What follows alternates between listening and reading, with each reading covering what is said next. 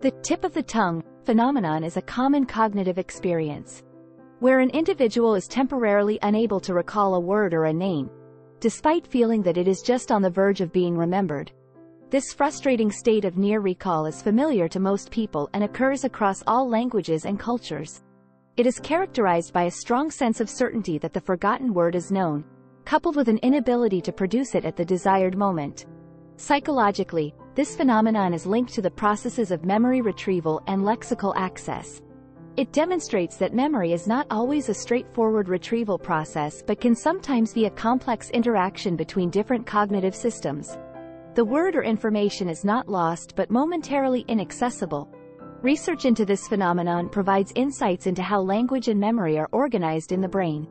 It suggests that while certain aspects of a word, such as its initial letter or the number of syllables, might be retrievable, the full lexical item cannot be accessed temporarily. This partial retrieval can trigger a flurry of mental activity as the brain searches its memory stores, which is why the word often comes to mind later, when the pressure of active recall has eased.